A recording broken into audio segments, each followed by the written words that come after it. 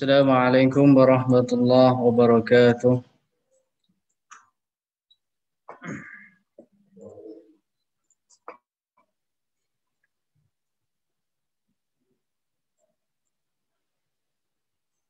أعوذ بالله من الشيطان الرجيم.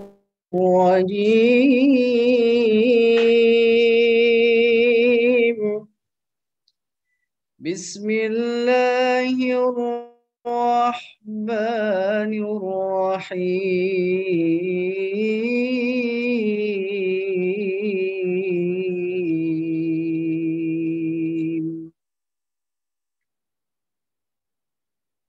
وإذا ما أنزلت سورة فمنهم من يقول أيكم زادته هذه إيمانا فأما الذين آمنوا فزادتهم إيمانا وهم يستبشرون.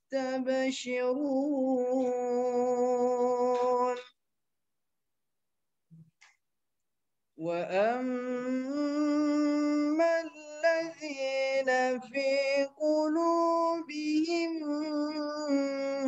مرض فزادتهم رجسا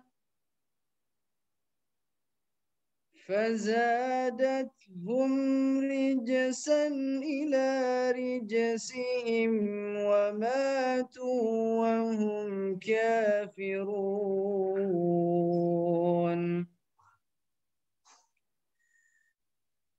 أولا يرون أنهم يفتنون في كل عام مرة أو مرتين ثم لم يتوبون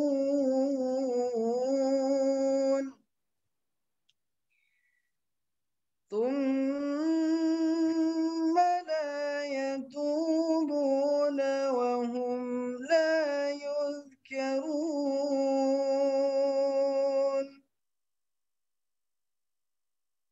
وإذا ما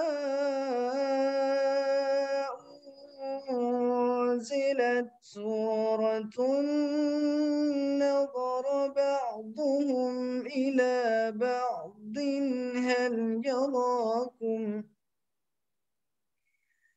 هل يراكم من أحد ثم صرف الله قلوبهم بأنهم قوم لا يفقهون. ولقد جاءكم رسول من أنفسكم عزيز عليه ما عنتم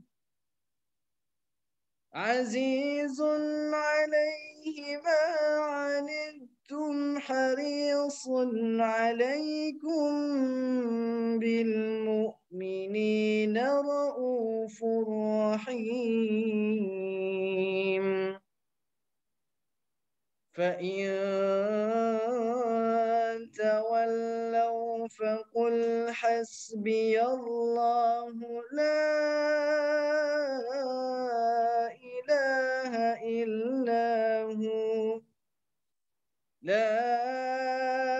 إله إلا هو عليه توكلت وهو رب العرش العظيم.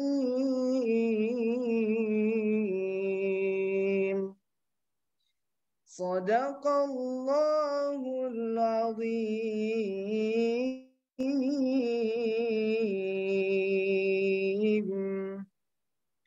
Assalamualaikum warahmatullahi wabarakatuh.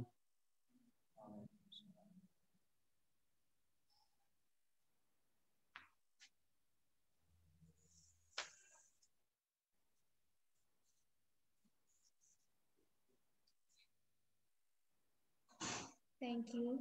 May Allah always give us guidance and help. Amen. The following agenda is Singing Indonesia Raya, will be led by Miss Inayatun Nawangsi. The time is yours.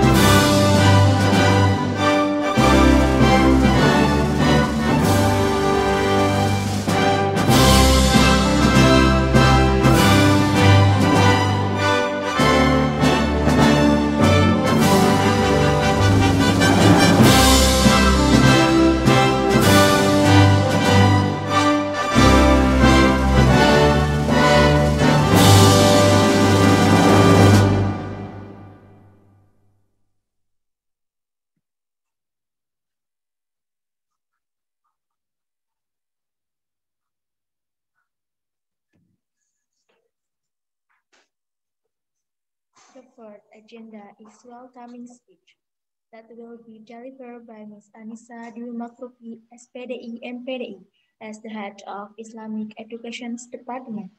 Ms. Anissa Dwi Makrufi, the time is yours. Okay, thank you for the time. Bismillahirrahmanirrahim. Assalamualaikum warahmatullahi wabarakatuh. Alhamdulillah, nahmaduhu wa nasta'inuhu wa nastaghfiruh wa na'udzu billahi min syururi anfusina wa min sayyiati a'malina. May yahdihillahu fala mudhillalah wa may yudlilhu fala hadiyalah, amma ba'd. Good afternoon, ladies and gentlemen. Thank you to each and every one of you for being here today at this wonderful agenda. It is such an honor for me to speak on behalf of the Department of Islamic Education, Faculty of Islamic Education, Faculty of Islamic Studies, Universitas Muhammadiyah Yogyakarta. Let me begin by giving you a warm welcome to this international seminar by the theme Sustainability for Quality Education in Indonesia. Before we get started, I would like to express my appreciation to the committee who generously helped us make this seminar come true. Mr. Tumin, Mrs. Nurul, and all of committee from the staff and students. We could not have done it without you. And thanks for our guest speaker, Dr. Cepi from Universitas Negeri Yogyakarta, and also Professor Hendro Wicaksono from Germany. In today's seminar, we would discuss about sustainability for quality education in pandemic era that will be given by Dr. Cepi. And the second topic is the online learning in digital era, opportunities and challenges by Professor Dr. Hendro Wicaksono. I'm very glad for having you in this seminar. Thanks for joining to this agenda. I hope you enjoy the seminar. Thank you and Assalamualaikum warahmatullahi wabarakatuh.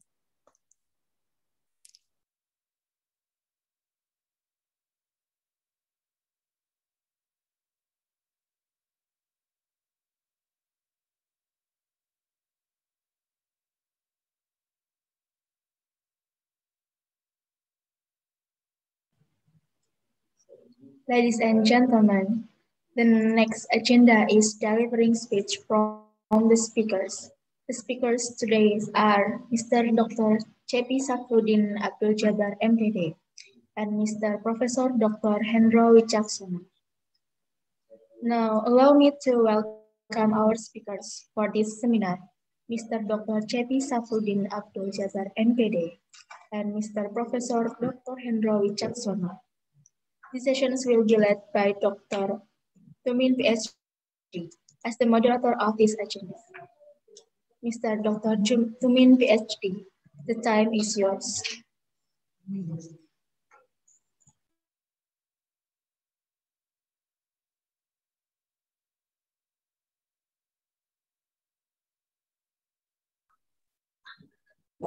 Well, Bismillah, Assalamualaikum warahmatullahi wabarakatuh.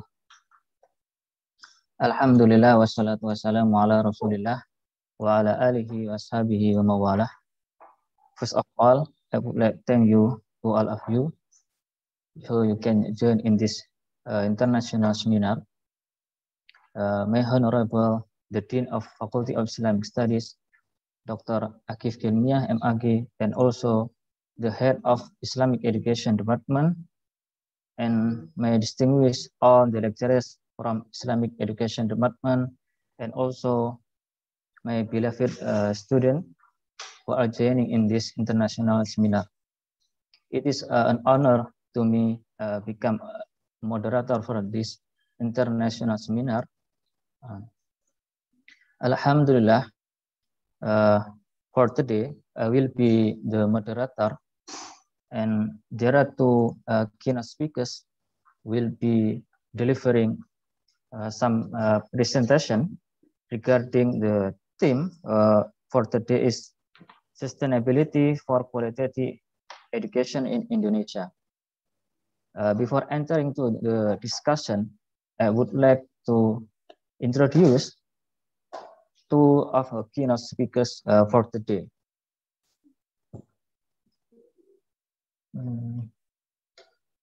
Let me share this some file.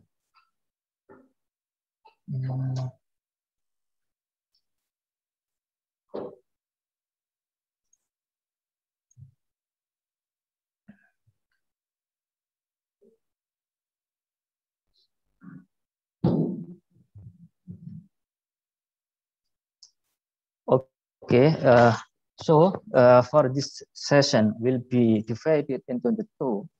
For the first session will be delivered by Dr. C.P. Safruddin Abdul Jabbar MPD. He is from the Yogyakarta University. And the second session will be delivered by Professor Dr. Hendro Wicaksono from Jakub University, Bremen, Germany. Okay, from the first session will be delivered by the Dr. C.P. Safruddin Abdul Jabbar, MPD. So this is the profile of him. Regarding the education, Dr. C.P. Safruddin Abdul Jabbar graduated from Institut Keguruan Ilmu Pendidikan Bandung. So in the master degree, he graduated from Universitas Pendidikan Indonesia, as well as from the doctoral degree, he passed from Universitas Pendidikan Indonesia Bandung as well. Now he is working as the Deputy Dean of the Faculty of Education at State University of Yogyakarta. Regarding the publication, actually there are many achievements and also the scholarly publication for him, but I also wrote some publication on the 5, I think. Yeah, the first one regarding the moderation effect of information system and vocational high school. The second one regarding the evaluation of learning services during the COVID-19 pandemic, and the extra. After that, so the time for the delivering the presentation around 35 minutes So the time for Dr. JP Safruddin Abdul Jabbar will be given 35 minutes from now. So after that, after the keynote speakers delivered the presentation, inshallah, the question will be open for all the participants. Yeah. As the information for the keynote speakers, the participant come from different participants. One of them is the teachers and also the lecturers and also the student, but most of them are students. Okay, let me give the first session the time for Dr. JB Safruddin Abdul Jabbar MBD to deliver his presentation.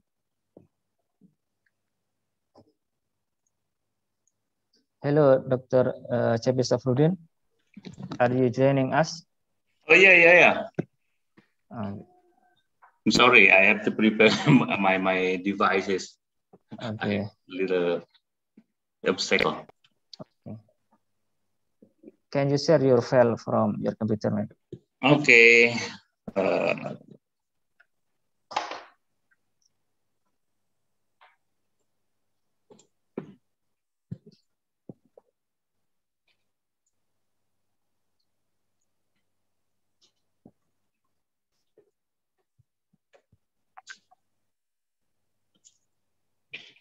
Can you see my screen? Yes, I can see, Prof. I can see. Okay, thank you.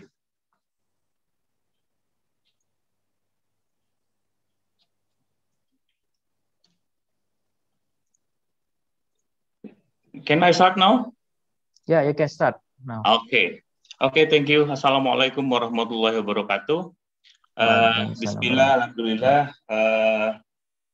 Robi Sodri wa Yasiri Amli wa Hlul Uqdatam min lisani yafqahu qawli. Amma ba'd. I'm very happy to be here, joining with you, all of the students, the faculty, and our guest speakers from Germany. Thank you to Mr. Tumin and Mrs. Nurul Aisyah already invited me to the exciting seminars with exciting theme. In this moment, I will share about how educational sectors in Indonesia comply with pandemic era. We know that Indonesia first confirmed the COVID-19 case on Monday, actually on the 2nd March on 2019, I think. And at the time, President Jokowi announced that 2 Indonesians had tested positive for the coronavirus. And the first case is thought to have originated from a meeting of from a founding of the 30-year-old woman with a Japanese citizen who entered Indonesia territory. And now, as you can see on the media, the addition for a new case per week is more than 5,000 people per week. That's the average, because we have really concern about it. For educational sectors,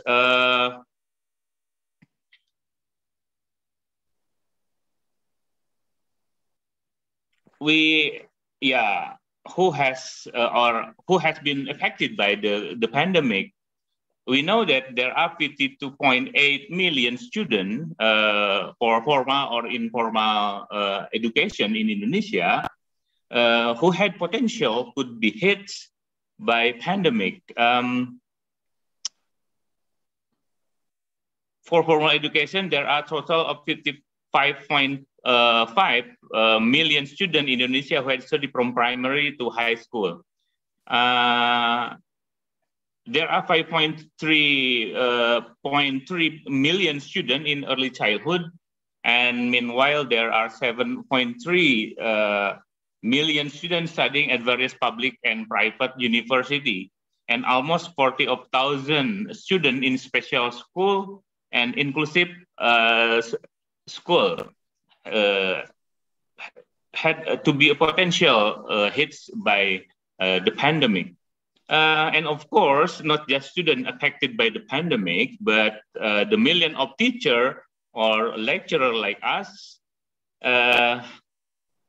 maybe hundreds of thousands school headmaster or management, instructor, coach, school counselor, or supervisor, they have to be affected by the pandemic in their daily life and workplace. So they must be work from home using method they never had before, and furthermore, moreover, many limitations like maybe knowledge and skill, network coverage, lack of internet expenditure, and etc. and extra. And as we all know, that million parents have to spare their time to teach, to monitor, or to accompany their children learning at home, completing class assignment, doing their homework, finishing their project, even keep an eye during school exam. Maybe trillion of rupiah has allocated by government in ensuring citizens get their right on education. Hundreds of training was held for teacher, for school principal and supervisor in addressing high quality learning needs of million students at the country.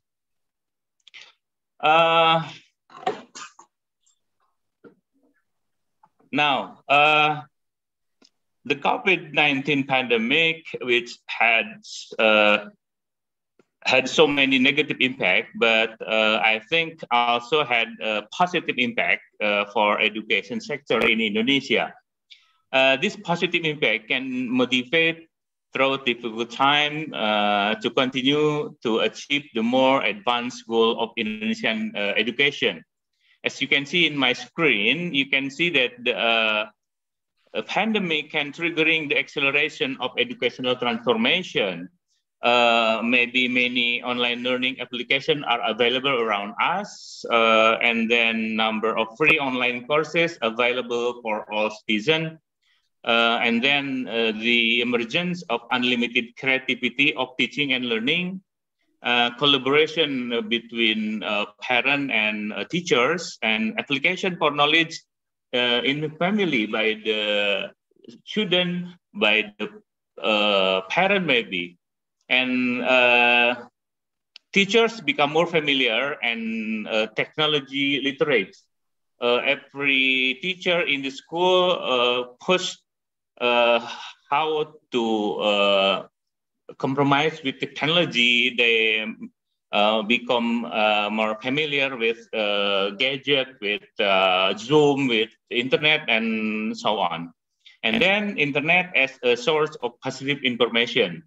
That's how I explained that pandemic has hikmah for all Indonesian. Actually, especially for a teacher and a student in school. And then when pandemic, student can be directly supervised by their parents. I think that's the good impact by pandemic. But yeah, in the opposite, we have a little bit negative impact maybe by pandemic to the school. We know that there is no learning activity in the classroom today. In elementary, elementary, junior high school, even in the university. And then there's a resource gap. Yeah, when all type of learning from home are done online, it is likely that there is a gap in terms of facilities. many students have so far rely on the educational facilities provided by school and campus. The reason is not all students have adequate facilities, whether it's gadget, internet connection, or even electricity.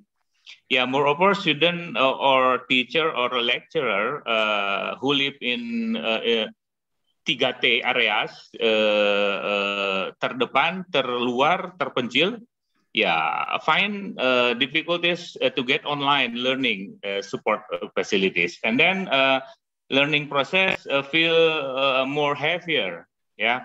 The student feel that learning from home feels tougher than before. Based on many research and reports, some parents suggest that distance learning should not be limited to assigning assignment. In fact, many teachers did that.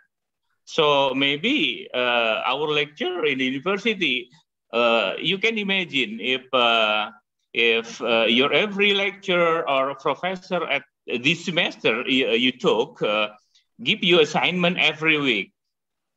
Every professor, every subject, one assignment. How do you feel?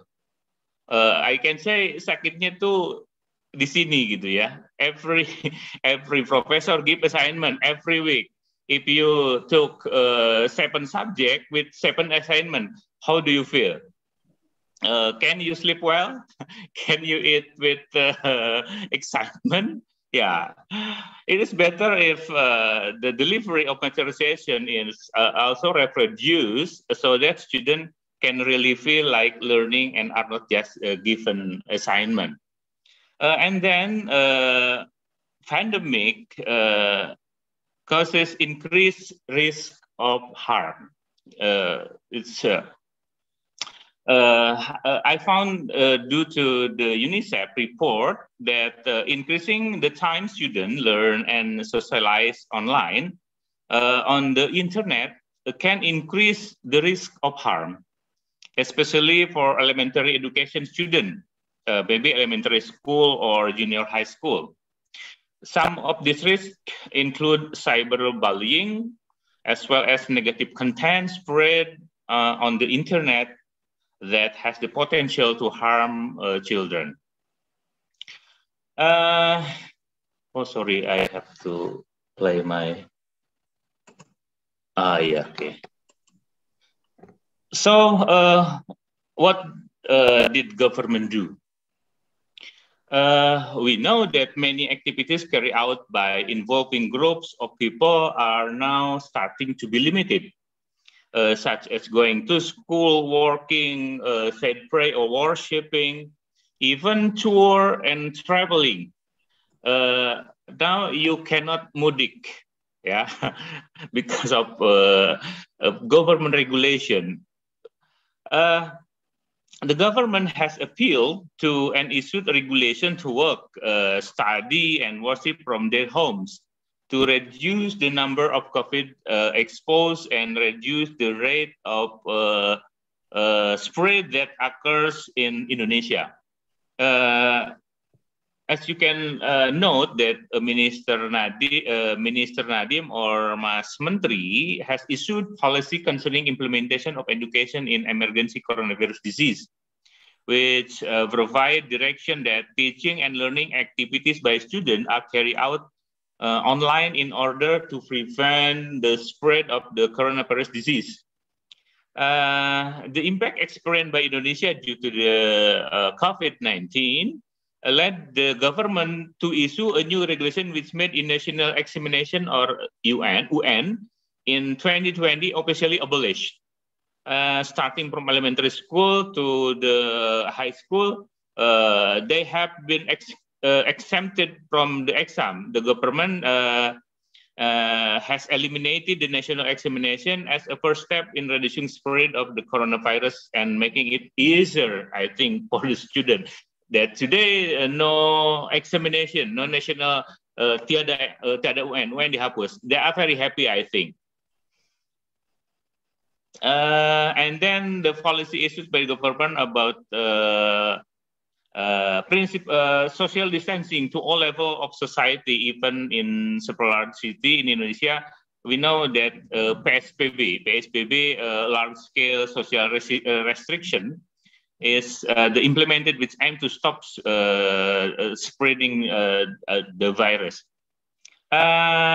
This policy had a huge impact of education sector in Indonesia, I think, especially on elementary and middle school level as well as upper level.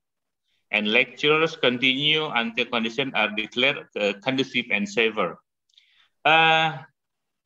During the pandemic, schools are closed, but the teaching and learning process must be continued so that students do not fall behind in getting lesson from their teacher.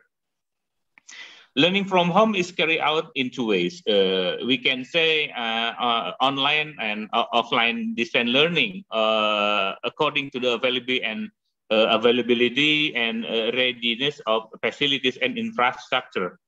Online distance learning can use source taken from TVRI. Maybe you can hear Rumah Belajar from the Ministry of Education, TV Edukasi, Belajar Digital, and more.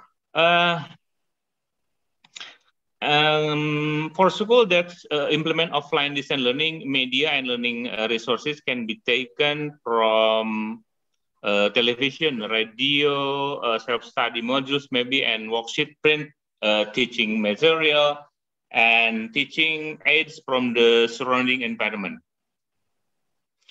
There are so many government policies I can share with you, but with the limitation of the time, I can explain every attempt from government. Now, I can share a little bit information about how remote teaching, I call it remote teaching, until now that has been evaluated. Many studies I have been explored from the internet, and many journals said that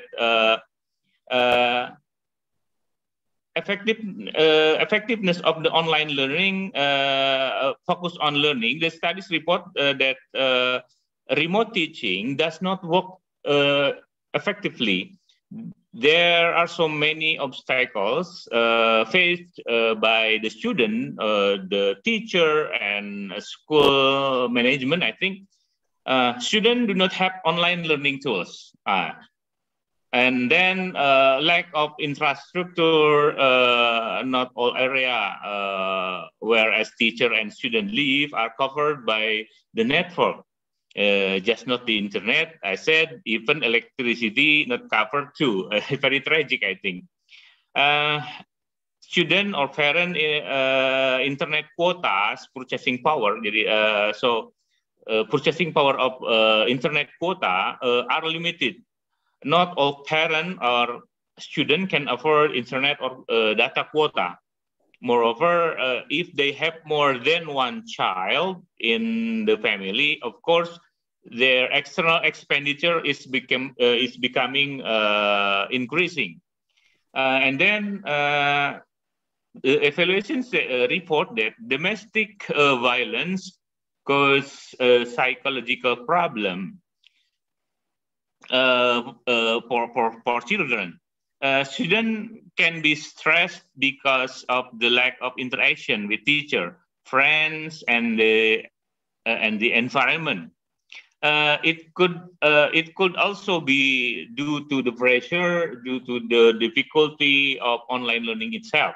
UNICEF recorded that out of the 1,000 to 1,200 children, survey respondent in Indonesia, almost 300 of them experience verbal abuse during online learning. You can watch on YouTube channel, maybe how maybe someone said that is funny. Mom hit her children because of learning, they found difficulty of learning for their children. And then parents get stressed when accompany their children. Okay, my time is okay. Now, how we keep our learning is best in quality?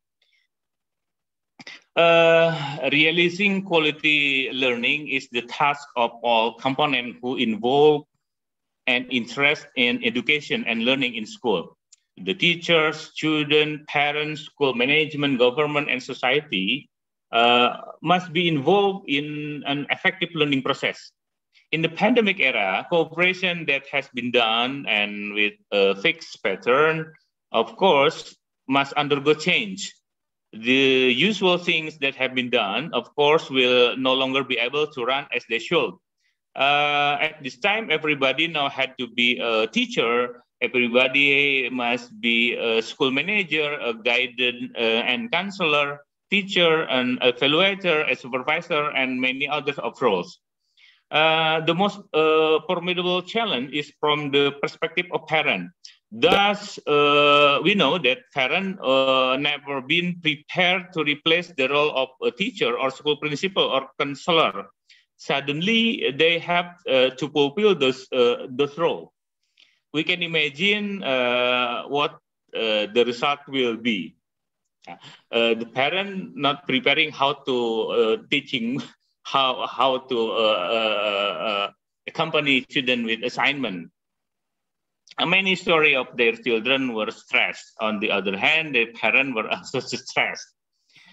Today, parents are expected to able to master the technology used by the teacher and teaching and learning, and it's not easy matter. I think not to mention their ability to access technology is not support for their children for their child learning effectively.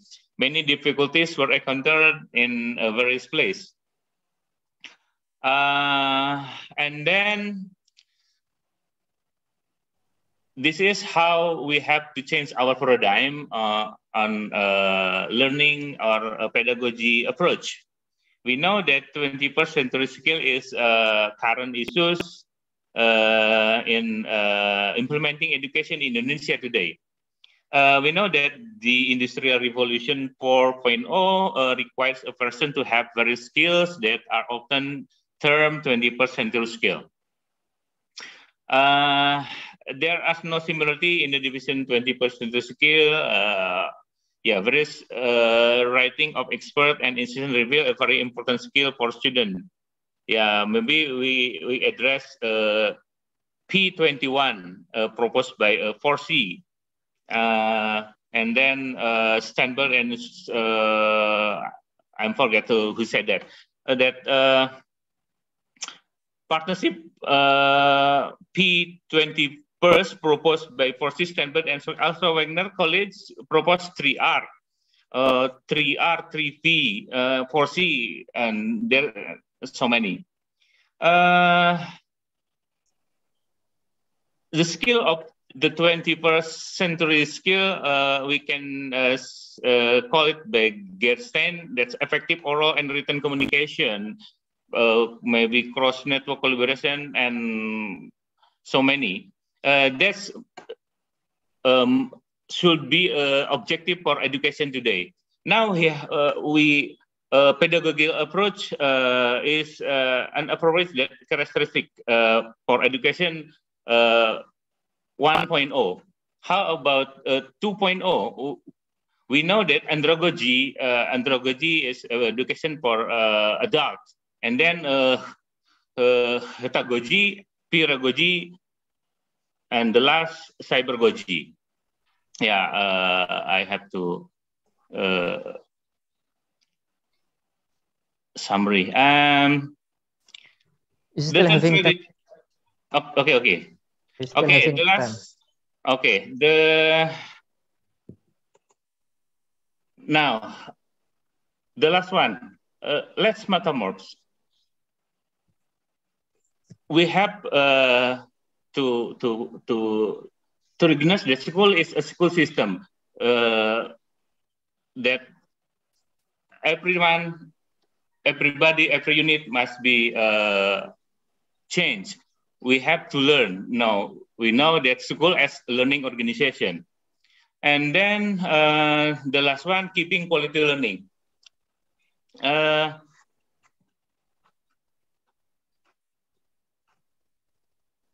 Delivering effective online learning, in designing online learning, its demand learning should not be the same as face-to-face because online there are so many limitations.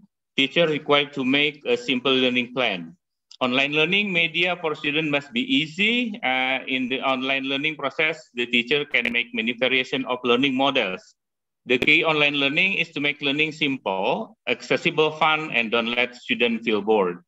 And self-regulating regulated learnings, and then effective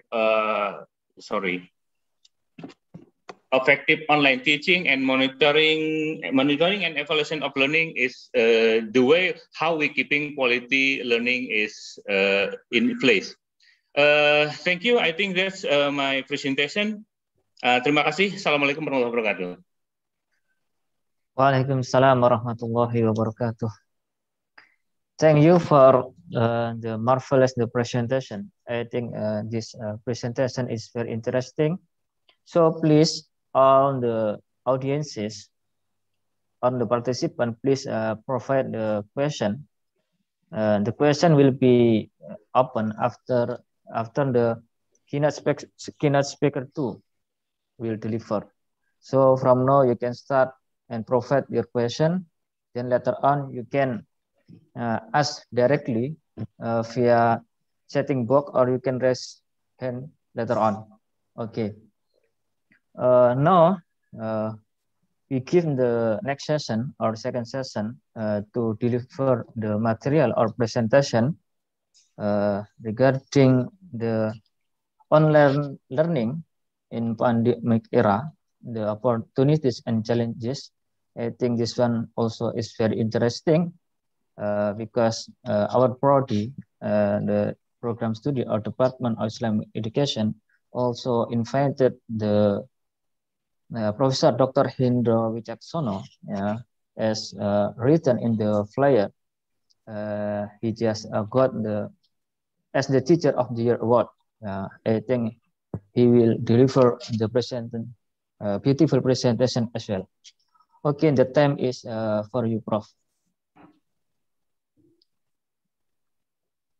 So how long I have the time to present my slides? 45 minutes. 45 minutes, okay. So I will try to share my screen right now. Yeah.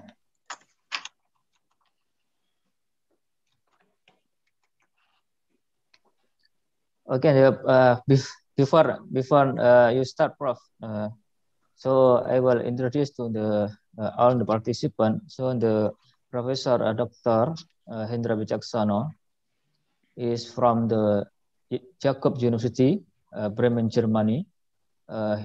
His bachelor degree is graduated from ITB Bandung, then a second master's, and also the doctorate degree from Karlsruhe University in Germany. And also he has many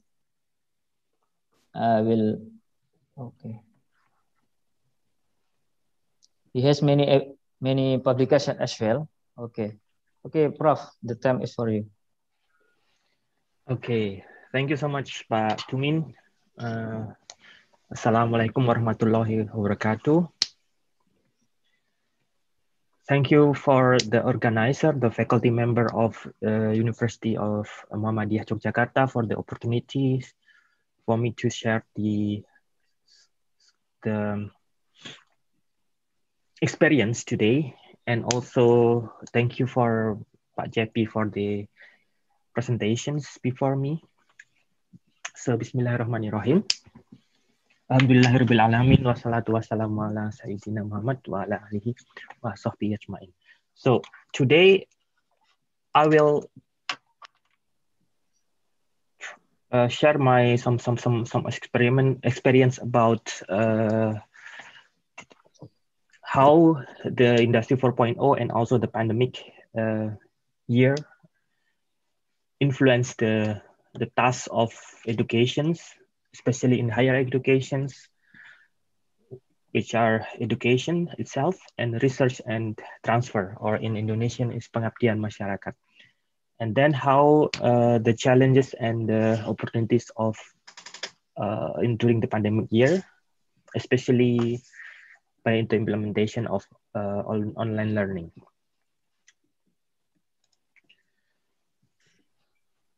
So I will start with some challenge of Industry 4.0, the implication of Industry 4.0 on jobs.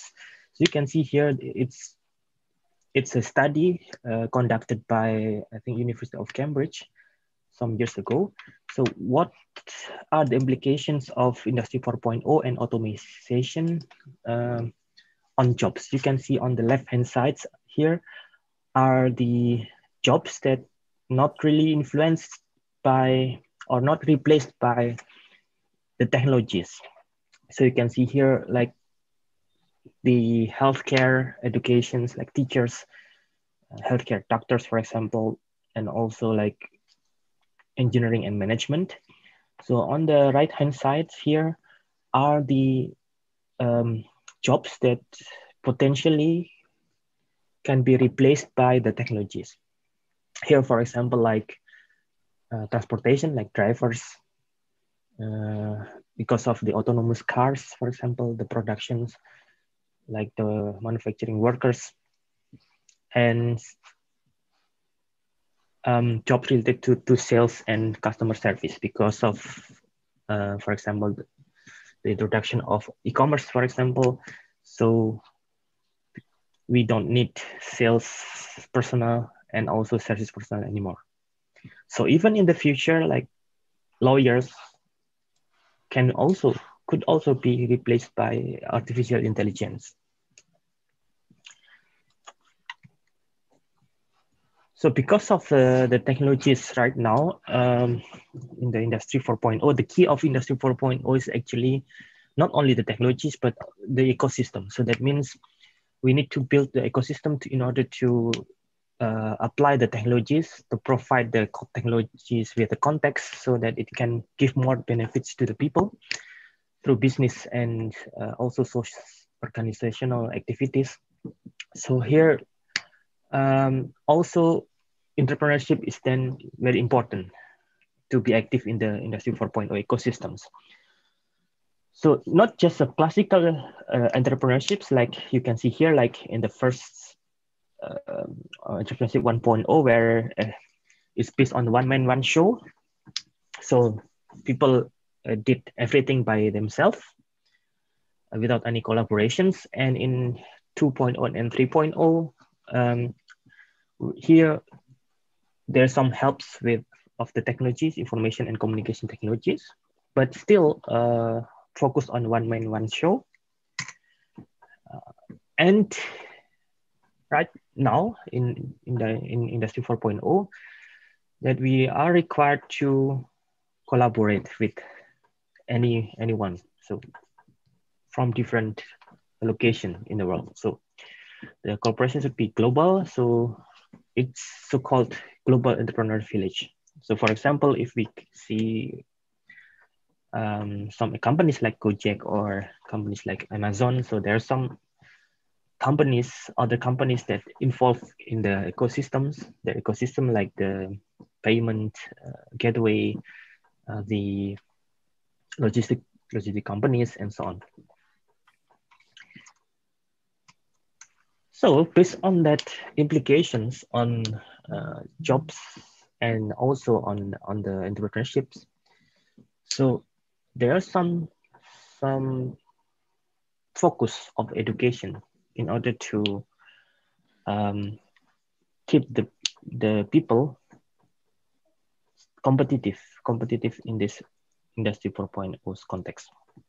So the focus is that in the technical education, for example, so we need to have interdisciplinary approach, because now it's not enough only to work alone, work in a one field. So we need to be able to either to have interdisciplinary competence in ourselves. We need to have the core skills and also the context skills. And also we need to be able to collaborate with people from different backgrounds. And IT is important in this right now, including tools to do the learning itself. So therefore, the adaptability and changes. So because of what is constant in Industry 4.0 era is the changes. So we experience changes almost every day. So every day or every month there are new technologies and so on. So we need to learn and update our skills. So, and also entrepreneurship is also should be the focus in the education right now, because of the change leads to uncertainties, and we need to be creative to be able to compete and to collaborate in the global villages. And also we need to be able to use tools that give us the possibility of adaptive learning with the MOOC, for example. And also we need to be able to cope with curriculum, which is very, very flexible with, for example, in Indonesia, we have this Merdeka Belajar, freedom of learning. So we need to be able also to face with this kind of flexibilities. So now how Germany, especially the higher educations or in university education, address those challenges. So this is provide the general task of university in Germany. So now I focus only on the higher education or universities. So how the relationship between industry and higher education. You can see here some are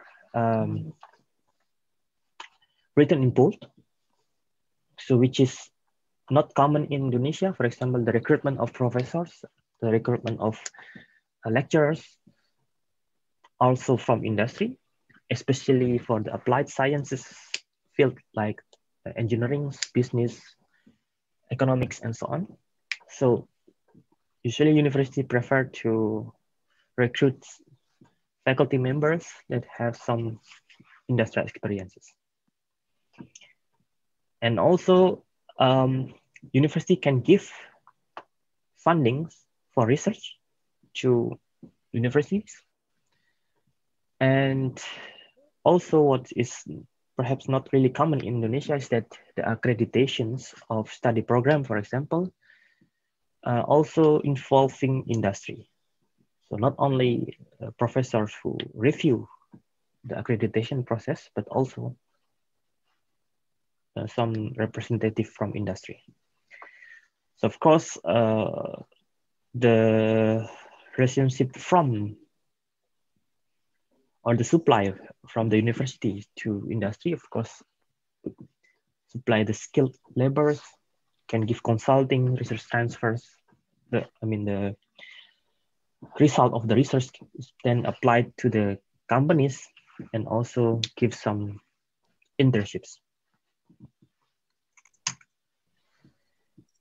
And is that to give you a comparison, what is the difference between Indonesian and German lecturers? So usually the qualification required as a lecturers in Germany is at least to have doctoral degrees and some years of experiences as postdocs or experiences in industries. So usually at least you need to work at least 5 years in industries or as postdoc before you can be a lecturer. And then the German university prefer people who have some interdisciplinary background, or be able to work in interdisciplinary teams. And what is here interesting is that the recruitment of the lecturer is done by the user of the education service. Yeah, not the policymaker like the government or the management, but the user. So that means usually there is a committee of selections that consists of professors or lecturers, and then the representative from industries, some kind of external reviewer, and also students, and also some admin staffs. So because they are the people who will directly work with the candidates. And then we are free to teach and to do research, any kind of topics. And also, yeah, the performance evaluation is not standardized in Germany. It's based on the strength and the weaknesses of each lecturer. Some lecturer has strength in research, but not in teaching, for example, and some has a strength in teaching, but not used to do research, for example. So the performance of evaluations based on the strength and weakness of each faculty member. And then the mobility moving from industry to academia and vice versa is possible in Germany. You can see here is some is the task of faculty members in Germany. So there's a distinction between lecturers and professors. The lecturer they don't have to do research, but the professor has to do research and teaching both. And based on their strengths and weaknesses, they can choose the path, how they want to be evaluated.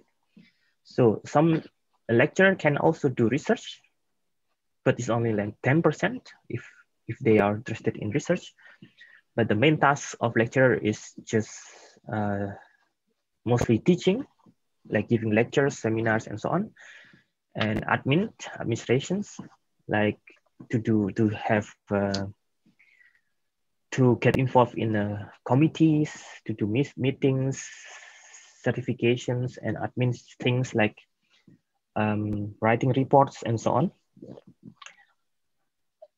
And inspirations here means some activities which transfer the knowledge to the external parties, like to give keynote speech, to mentor students, for example, advise students and so on. So it's content as inspiration. So as professor, there's also options here.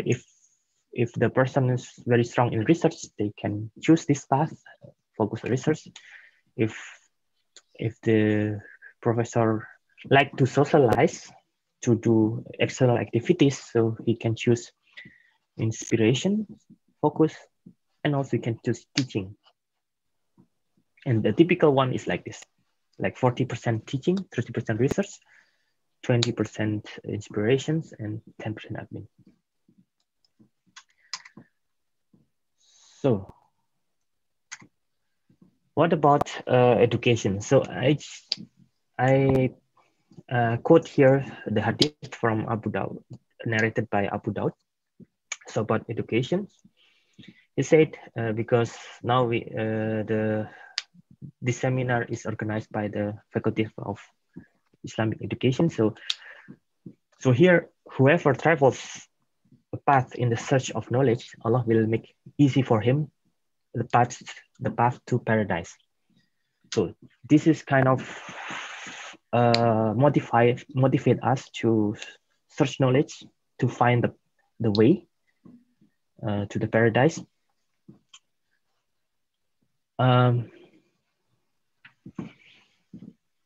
So here, the angels lower their wings for the seeker of knowledge. That means the seeker of knowledge will get visits from the angels. And the inhabitants of heaven and earth, even the fish in the depth of the water, seek forgiveness for the solar. So the one who is competent in the knowledge, who has more knowledge, like scholars. So even fish in the depth of the water, which is very far away, seek forgiveness for him. The virtue of the scholar over the worshipper is like the superiority of the moon over the stars. So that means the scholar has a higher level than just a worshipper. Like the size of the moon comparing to the stars, which is, I mean, not the literal size of the star, but the size of the star that we see. So it's quite tiny comparing to the moon, which is very large. The scholars are the inheritors of the prophets. They do not leave behind gold or silver coins, but rather they leave behind knowledge. So that means the scholar is kind of continuations, continue the missions of the prophets, and to leave us the knowledge, not the materials. Whoever has taken hold of it, it has been given the abundant share. So this is so important, how important seeking the knowledge, because it will leverage our level. So, but we need to have some kind of method to do learning. So one of framework that can be used to guide us for learning is to call curriculum. So this gives you some ideas how a curriculum is developed in Germany. So usually we have this is for the higher education, yes. So in Germany there is a standardized German qualification framework, and each university has its own strategy and concept. For example, some university focus on economic educations, some university focus on international and intercultural competence, some university focus on pure technical. And this strength of the university is very important to influence the curriculum. So the curriculum of a study program is based on these two considerations. So the qualification framework that defined by the government, and the strategies of university. And then it's then derived to develop module or course. Usually the process like this: first, every faculty member needs to aware about this qualification framework and also the university vision, university strategies. And then there's a team that propose some curriculum, what is the learning outcomes, and what is the modules, and so on. And then the responsible person has to describe their module or course that they will teach. And then there's some peer feedback from people who is not the team member who write the proposal, and at the end the approval from all of the Senate member usually. And this is give example in my university. For example, the specific goals of the university is these 4 points: academic quality, personality development, internationality. So we need to go international, and qualification for professional life. So what variables to achieve these goals? For example, for academic quality is the teaching quality itself, and the curriculum studyability. So whether the curriculum is studyable, it can be studied, or is too much or too easy, for example. And personality development is both personal and social competence, and internationality here can be measured. by measuring the cultural diversity and intercultural competence of the students. And this is aligned to what the background that I mentioned before, that interdisciplinary competence is very important for nowadays. So how we can achieve these goals? So we have here different programs, different instruments, like to assure the teaching quality, we need to have a standard operation procedure for good procedure for professor recruitment, for example, and academic integrity rules, for example, plagiarism, and also like cheating, for example, is no go. So it's a hard consequence for that. And then also we have this choice course career system. So I will explain later. And we have international mobility. So that means the student can also take semester abroad. And also we have here career service centers, internship program, and so on. All of instrument that's developed to achieve the goals. So what is this 3C concept, the choice, core, and career? So basically in our university, for the bachelor program, we require 3 years. And the first year is the choice. So the choice here, the student can choose one major, for example, industrial engineering, and then they need to choose the second major, which is, for example, computer science, psychology, and so on. And then the student can still change the major in the first year. And in the second year, the student need to decide what major they need to study. For example, they don't like the industrial engineering, they want to change to psychology. So for example, and then they need to focus on psychology in the second year. And the third year here is then career preparations like internship, thesis, and some specialization courses and so on. So this gives you some example of what the study contents to prepare this interdisciplinarity. So for example, this is for industrial engineering and management. So you can see here these two, so like 30 credits for the choice that related to industrial engineering and management. And here for the second major. So for example, the student can choose like 15 credits of psychology or computer science or other, where the student can potentially change to this major. And then the whole second year should be the core, that's industrial engineering. That means if the student decide to choose or to change to psychology, for example, they need to take all of the module here in the second year from the psychologists, and they need to take extra 15 credit here for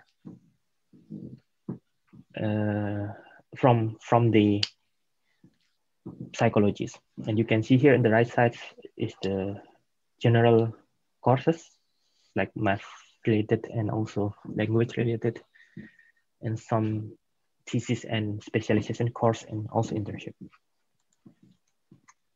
So now we can go to the learning. So it's not only universities, but it is in general learning process. Working learning process should contain at least these 3 components, yeah?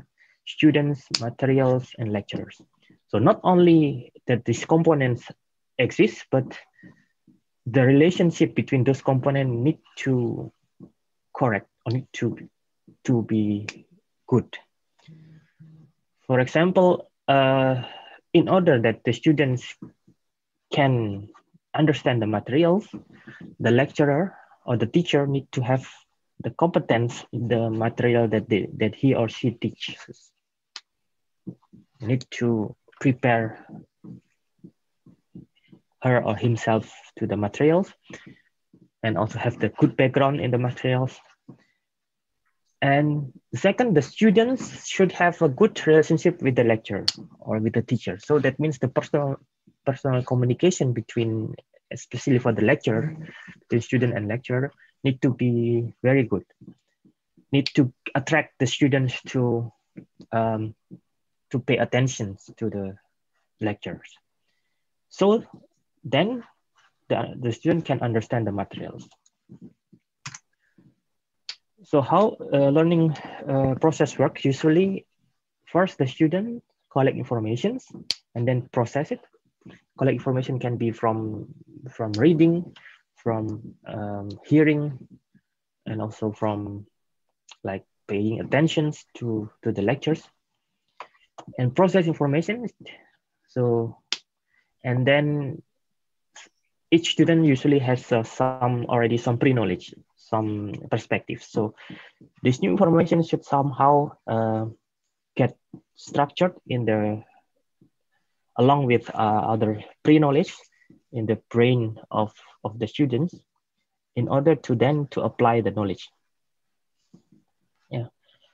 For example, the student here have some pre-knowledge, for example, swimming pre-knowledge, and he got extra information about how to swim in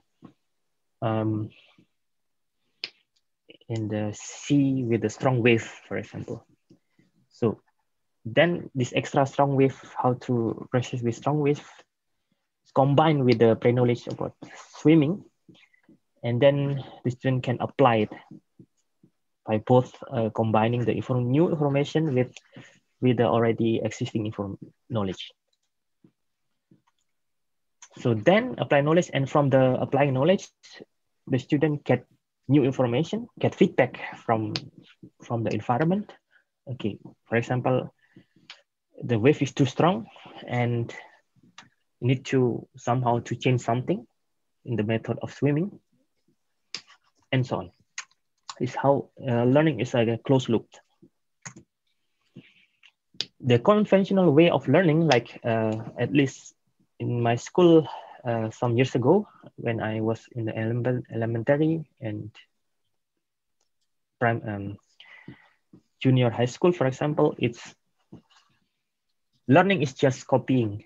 So usually the teacher read or show, explain, or dictate some material exactly the same as from the source, from the book, for example, and each of the students need to have the same understanding, like copy paste from the source. Like it's focused on more on memorizing, not understanding. So the learning is just to store the information. The problem if the material is too much materials. So what happens is that it's difficult to get new information, and we cannot apply it. It's just make us passive, yeah? Not be able to process the informations and just accept. So modern way of learning is that the task of the teacher is not to show, just to explain and to dictate, but supporting, stimulating, inspiring. So the student need to be active in learning. So need to have some, perhaps they have different understanding, slight different understanding, but the same concept. So it can be illustrated here. It can have a slight difference between students on the understanding on the concept, but it is fine. But at least it's still on the same path. So to construct this word structure, for example, from these pieces, should be independently. So this is now the challenge, how to evaluate it. So usually the learning strategies that conducted in German schools is so kind of so-called sandwich. So the first is, this is this to facilitate the active learning. So first, the lecturer or the teacher points to the some explain on the some topics in general and give some task. Yeah, input is here for example task or some questions.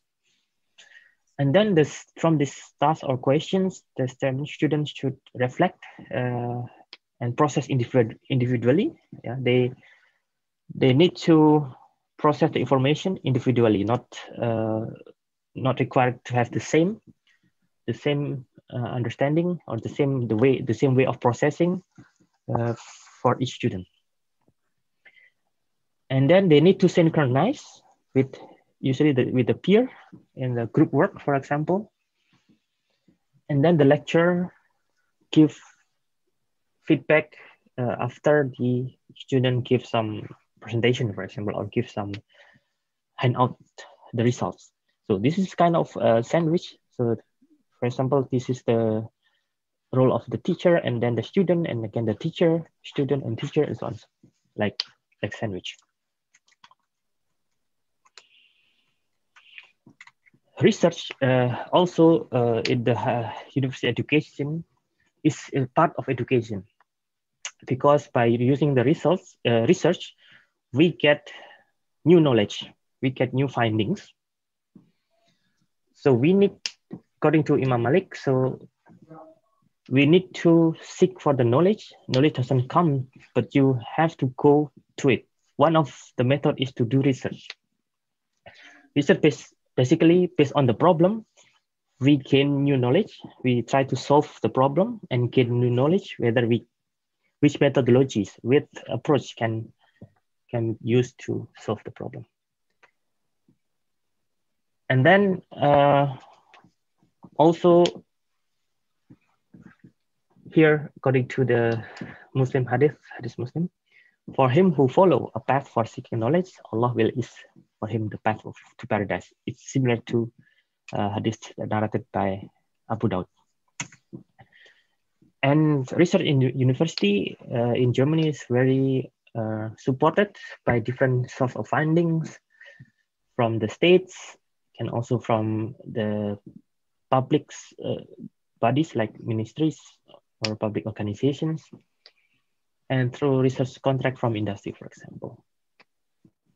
So research is require flexibility. So that means the management of research usually is very decentralized. So every lecturer has authority to manage the research independently, independent from study program.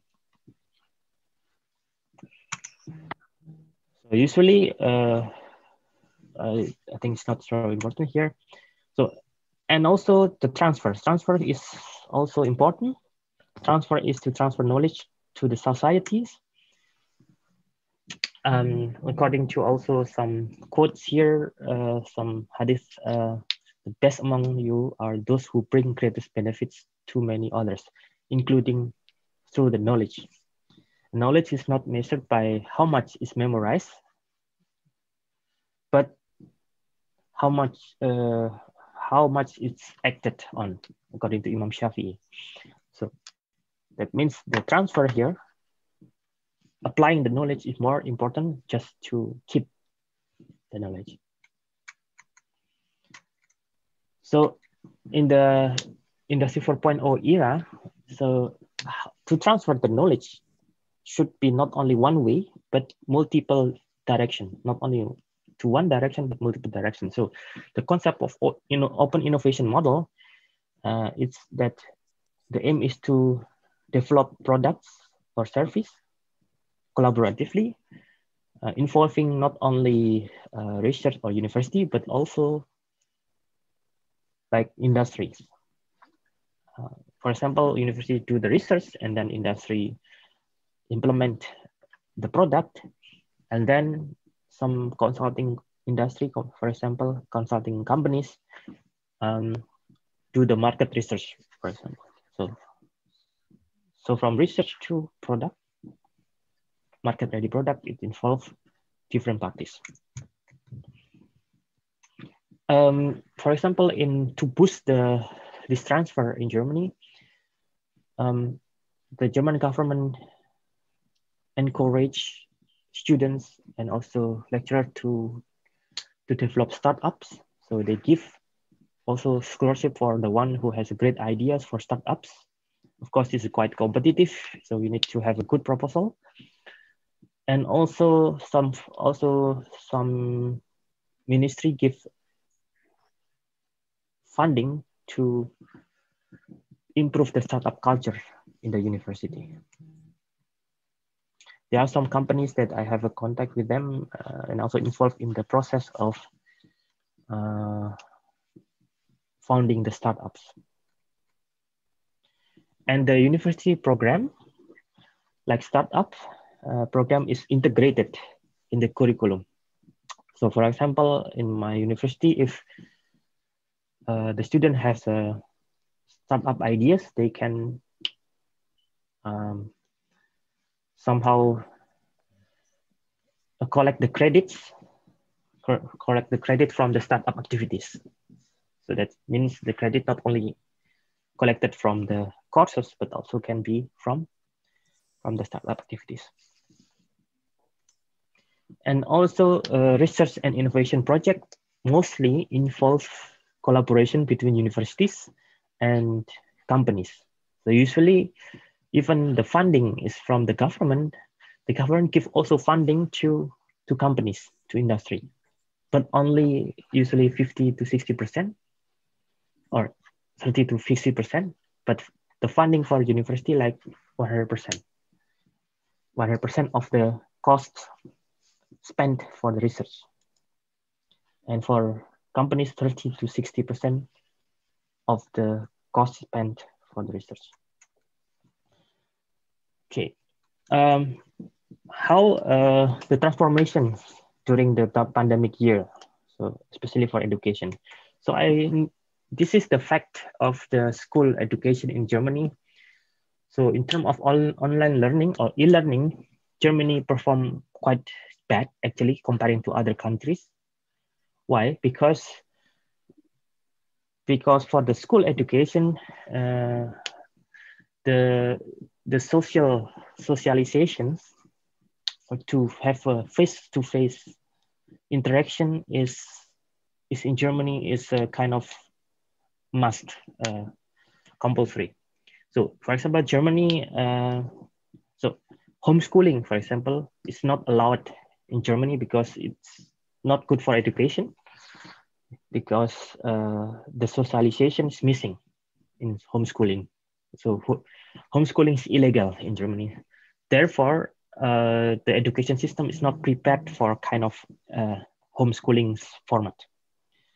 So therefore, Germany not introduce e-learning for school educations. Only, I think it's only like 2 weeks during the peak time of the pandemic, and then again 2 weeks in the beginning of this year, 2 weeks last year, 2 weeks this year. So the online is not really good for school level. Yeah. And according to some survey to the students 14 to 21 years old here, the means of learning, the best means of learning is through videos. Instead of like phone call, voice call, for example, or podcast and so on. So videos is more likely liked by the students.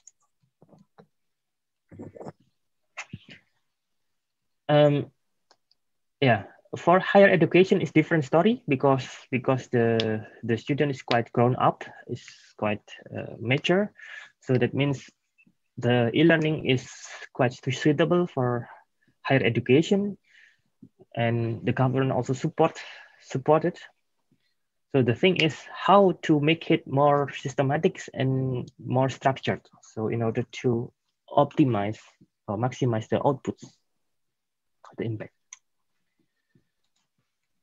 So what our university did is to establish task force. The task force here consists of students, lecturers, IT staff, and admin staff. They work in a team, a committee that the task is to decide what is the best method for digital transformation and online learning, which is good for all of these actors, not only for the students, but also for lecturers, for the IT staffs, and also admin staff, who enter the grades, process the grades, and so on, for example, and manage the rooms, the classes, and so on. So the result of this committee is to have a standard software, standards system that includes technical support. So to have the standard is important because it can save the time. So everyone can learn the same tools. So in our case, now we use Microsoft Teams for online lectures. And for online exam, we use L Plus and Proofsters. So like this Proofster that exam can be online, and also the students are required to show the rooms with camera and show their ID card. So, and there's some other tools for learning management system like Moodle or some gamifications. So not only to provide the tools, to provide some trainings and to have some kind of manual or knowledge base so that everyone can consult with the knowledge base if there is some problems is quite important.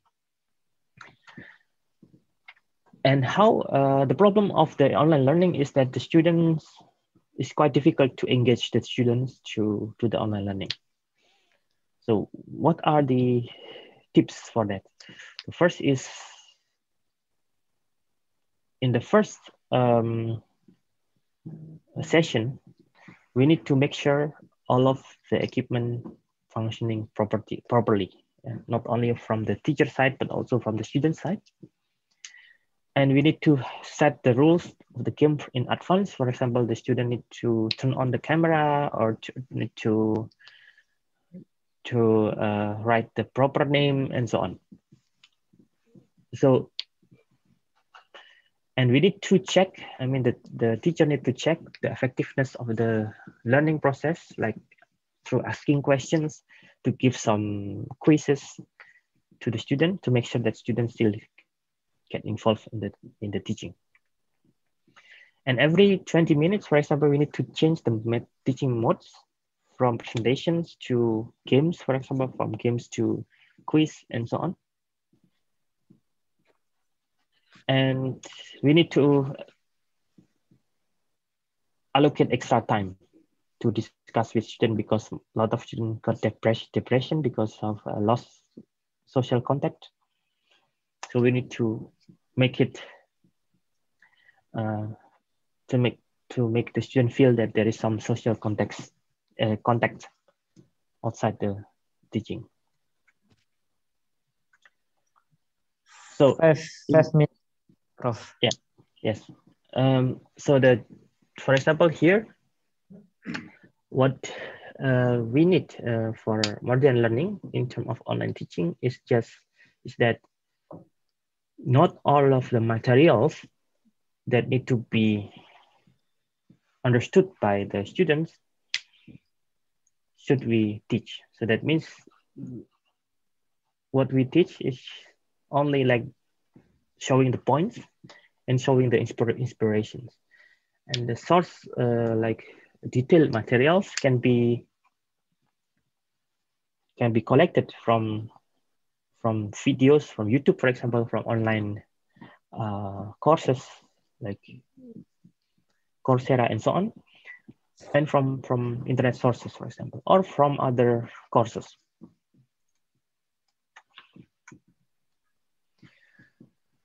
So the roles of digital technologies here, learning is not to replace the role of the lecturer. So that means the role of lecturer as the facilitator is not replaced by the technologies. The role of the technology is to improve the experience in learning. So, for example, using online quiz, gamification, virtual reality, it gives learning through improve the learning of effect in behaviorism. So that means more activities or reactions, and cognitivism to improve the understanding in the learning. We need to have a different format of teaching materials like books, slides, videos, and so on. And constructivism, some tools, IT tools, for example, mind map, and also PowerPoint can provide some kind of mind map structure of the contents. And we can also use flipped classroom method to construct the knowledge of the students by they are required to present what they have learned and get feedback from the teachers and also from the other fellow students. So what will be in the future after pandemic is not to have a full online learning, but to have a hybrid classroom. Because I realized that some students perform pretty bad in the online learning, so they need social interactions. But also some students who prefer to do it online because for them it's more comfortable to learn at home and then like laying down on the bed, for example. So hybrid learning to combine classroom, so that means to broadcast the classroom so that the student can also have option to do it online would be promising in the future. So it's quite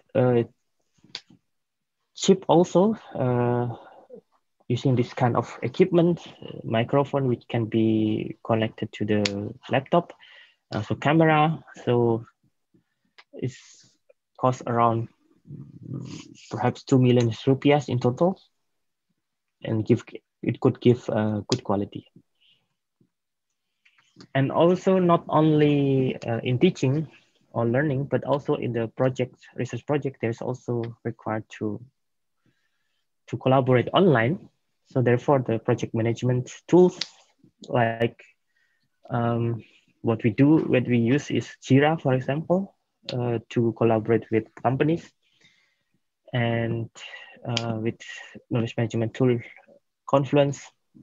And we need to have a shared repository. We can share the files using Google Drive, for example. And also if we want to collaborate in writing papers, we can use Overleaf. This is online collaboration tools for LaTeX. So the pandemic pandemic year right now is a hard time. So, but there is also some hikmah or wisdom from it. So it gives us acceleration to develop new method, new knowledge on how to utilize the technologies for education. So a lot of people get depressed, but we need to be able to cope with it, because what happened now is just a test, and we should bear with it. And of course, this Industry 4.0 era is give us constant opportunity to learn, because these changes is in life more rapid changes, so it gives us more teaching, and it means gives much. And of course, yeah.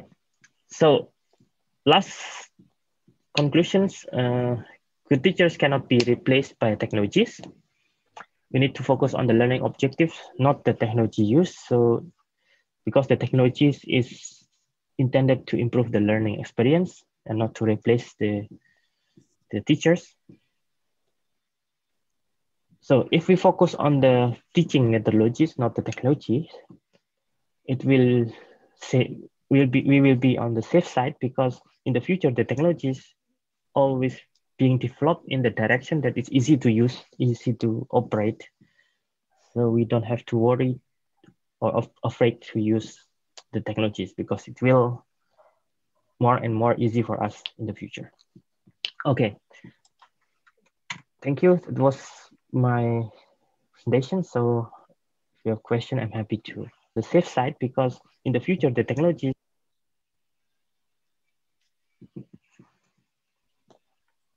Okay, give it back to Pak Tumin. Okay, thank you very much for the marvelous presentation. We just heard from his presentation regarding the online learning in digital era, the opportunities and challenges. So many kind of explanation from Professor Dr. Hendra Wicaksono, as well as the from Dr. Cepi Safruddin Abdul Jabbar. Yeah. Now we are coming to the next session, is the question and answer. So for the first section, will be given to 3 people first. Yeah. Before you state your question, please mention your name. Mention your name and from where you are. Then the last is straightforward from your question directly. No need to long question. Yeah. The first one, what is your name? Then the mention from where you are. Then the last is straightforward for the question. Okay. In the chatting box, I pointed there are 3. Yeah? There are 3 questions, but now I give 3 people first.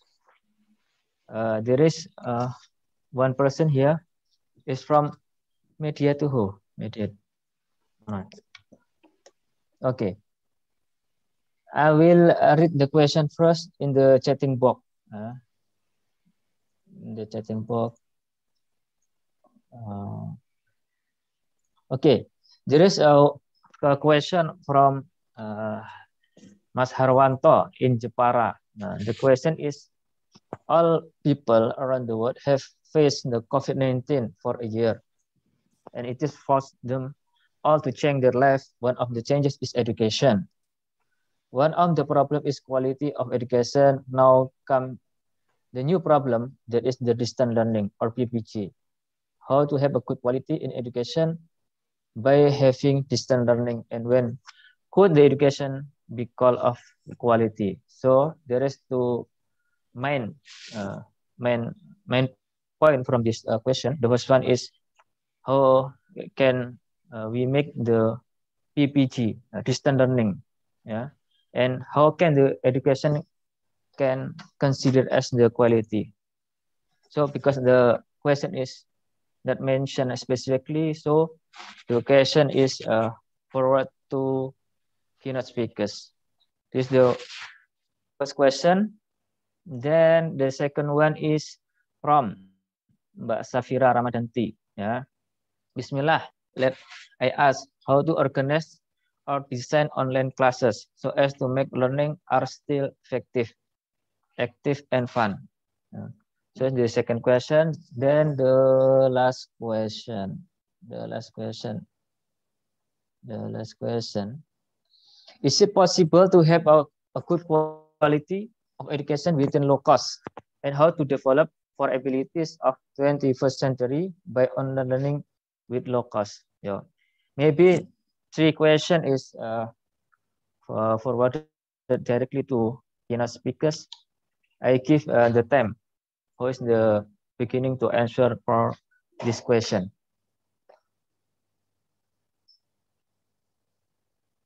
Okay, who first? Or maybe Dr. Cepi Safruddin Abdul Jabbar first. Okay. Maybe the third one, I think is appropriate. Prof. Hedro can answer the question. It's possible to have good quality education with a low cost. I try to answer the first question and the second. Okay. I think we are as a teacher. No one to see our kids just sitting in front of a computer screen all day in the classroom or in Zoom meeting on and else. We have to make learning more fun using stations, hands-on learning, and small group work. There are opportunities to connect, laugh, and play. So how can we make virtual learning or online or PJJ joyful and learn? This is a new thing, I think, for the teachers. How to make their class more joyful, more exciting, and energetic.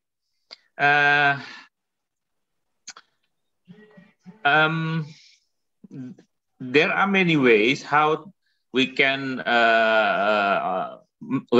arrange online learning more fun, more active, and effective.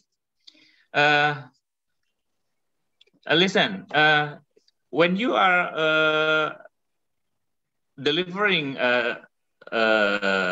teaching maybe or else, listen, you are not alone. In the world of online teaching, there is just too much to learn to go it alone. Yeah. So be sure to reach out and learn from the other teacher at your school. Also, be sure you to look up maybe online resource. Yeah. Free. Yeah. With high quality resources. Maybe when venturing out, do so with the mindset of an explorer. Yeah, the world that you are about to explore, at least in this teacher opinion, and then you have to share what you have learned to the children. Yeah.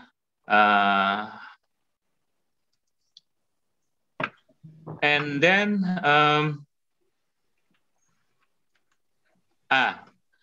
this was very operative way, I think. An on-camera presence is not the only way to check attendance. Yeah, maybe you can you have experience bad experience maybe that the lecturer or professor command you to let camera on when during the lessons. The fact is there are far less intrusive way to check for attendance engagement than to require an on-camera presence. When teacher use Zoom, for example, they can print out attendance report.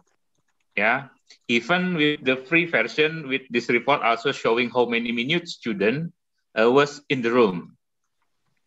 But there are many other good reasons why you should think twice about requiring an on-camera presence. One, not all camera work and not all students have the ability to troubleshoot camera issues. Second one, not all students want their homes viewed by their classmate and or teacher. Yeah, I have so many funny situation when my student turn the camera on and I see an annoying background behind the student. And some student may be doing double duty. So the Mr. Tumin maybe every day doing a single or double or multitasking, multi-duty, double duty. One class, the meeting, and others. Yeah, learning and That's all. Not, and then you have to remember that not all students want to blast their image all over the internet. So in this session, not everybody wants to show up their face because there are so many reasons. Yeah, and then when you are online, show your face. Yeah, I think you have to read the report that research has shown that teachers who show their face are more effective than teachers who don't. Yeah, remember, and then keep your video short. Yeah, so there are some who suggest that your video should be kept on 15 minutes or less, not in 1 hour, 2 hours, maybe. Yeah, all over the time you put your videos on and then you go away. It's not okay for your teaching profession, I think. And then share the spotlight. There are so many ways how to make our lesson more effective, active, and fun. I think the next question about the quality of quality, how, yeah, about quality on online teaching or learning. I think defining quality is not an easy matter. Definition will be determined by many perspectives. This perspective of user or maybe a student, it's different about the quality, about the perspective from the teachers. And I think it could be that the definition described by the various experts are contradictory to agree in some cases. So we have to use the same standard. I can give you one a definition about how or what is the good quality of learning in online learning. I think the first, we have to achieve, we have to make sure that the KIKD, kompetensi inti dan kompetensi dasar, is achieved by the student, where the learning is on process. And then teacher and student collaborative way, yeah, they learning in collaborative way. And then the lesson or the teaching is joyful and inspiring. And we have to realize that healthy learning on online learning is good for the future of the student. Today, our students, they sit on the chair and looking, using their screen more than 2 or 3 hours in a day. Yeah, maybe we can sum it with the console. Yeah, it's not good for the children, I think. I think that's my answer. And then how about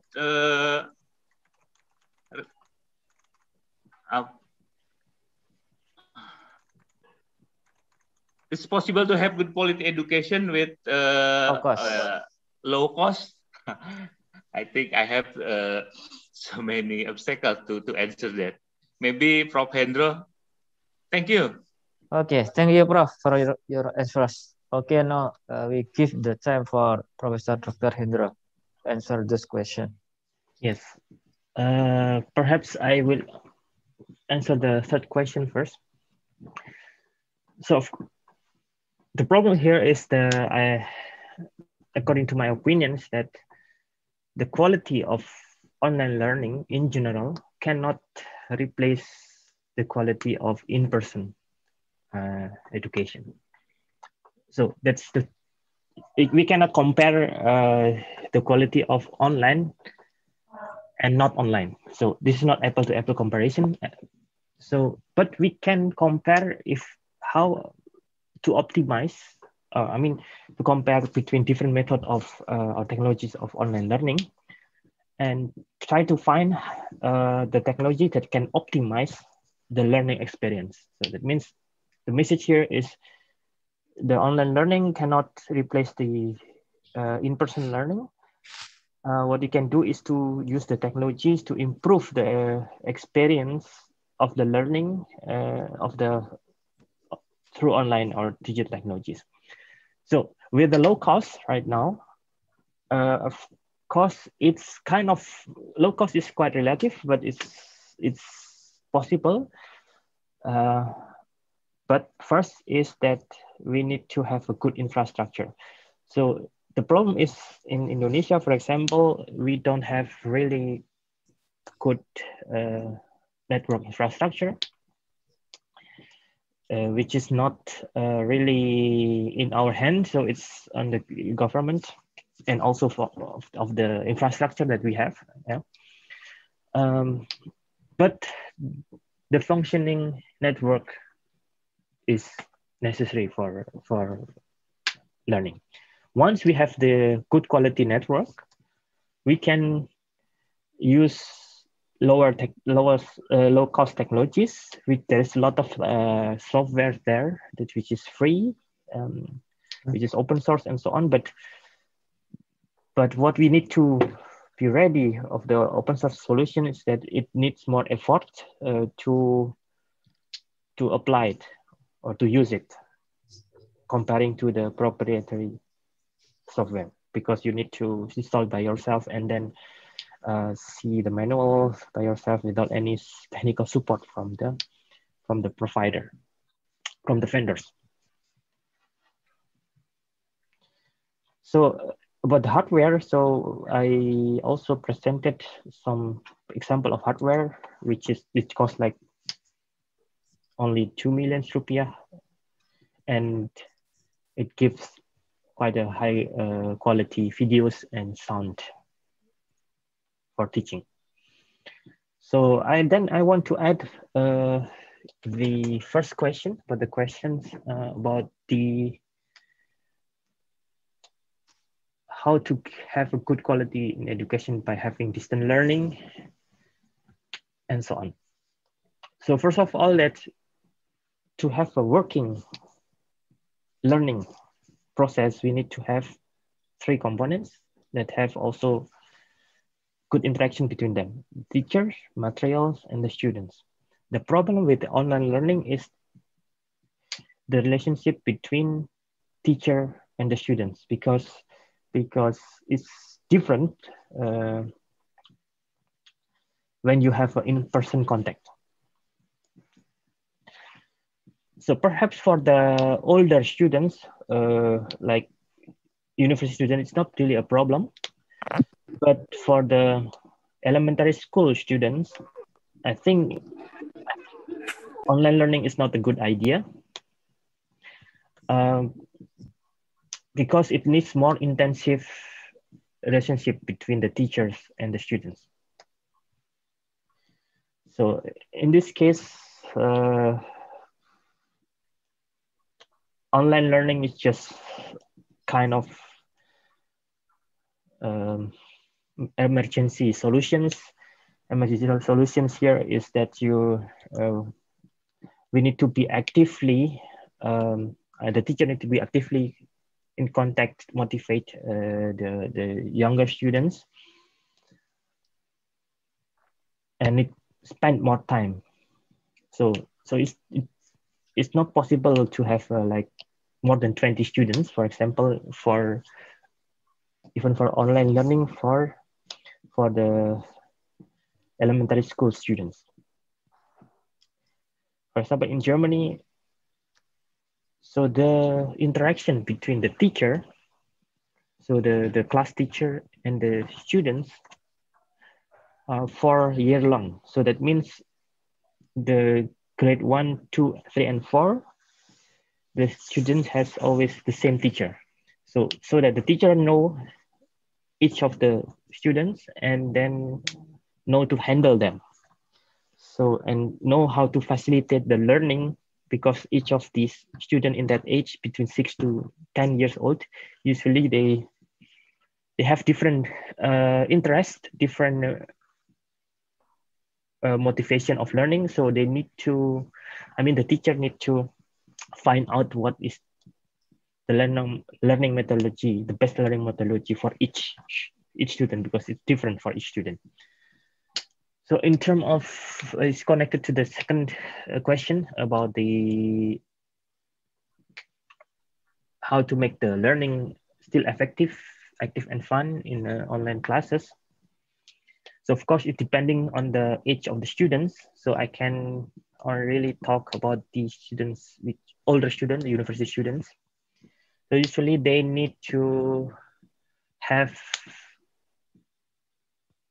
different kind of teaching modes, not only frontal teaching, but it should be like change every 15 or 20 minutes from frontal teaching or from telling stories to then question and answer, and then flip classroom, and then games and so on. So it needs to be changed every 20 minutes at least. And it's important also that the teacher has context of understand the context of what they teach, the material that they teach, so that the teacher can tell stories. Why we need to learn this, why we need to, what the application of the knowledge later. And it can be supported by using videos, for example. And then the third is to have some kind of interaction, so feedbacks. So the feedback here can be achieved through games. There is some tools like Kahoot or Menti and so on. And then also to interact outside the teaching time. So this is also important, especially for the student who haven't been in contact with other people outside world. So it's quite important to always be there on the eyes of the students. So that's from my side. Okay, thank you, Prof, for your answers.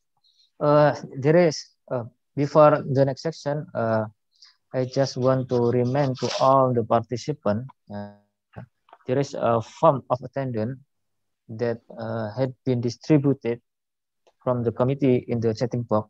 Please fill up this one. So the next question, there is one question in the channel YouTube.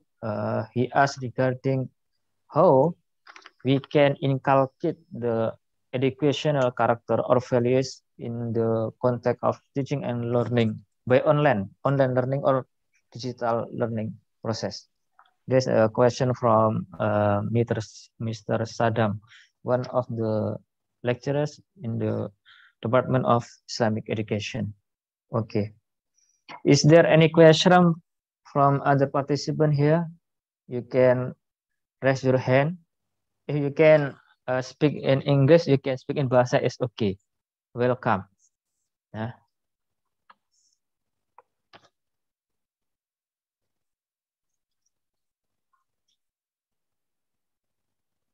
Okay, Prof. Maybe one question regarding the how we can inculcate the educational character or values to the student, especially in the process of online learning or digital learning.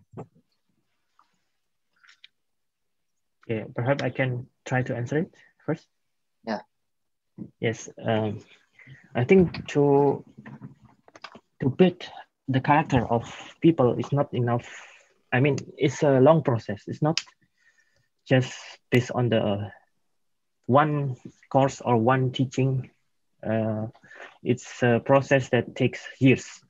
So that means it should be developed through not only through the online learning itself or online teaching itself, but also through the systems, education system, the whole education system. So, for example, we need to have a education system which is really have a clear targets. The curriculum should be clear to address also the character building, not only the knowledge. And then also we need to prepare the instruments to achieve the character building school.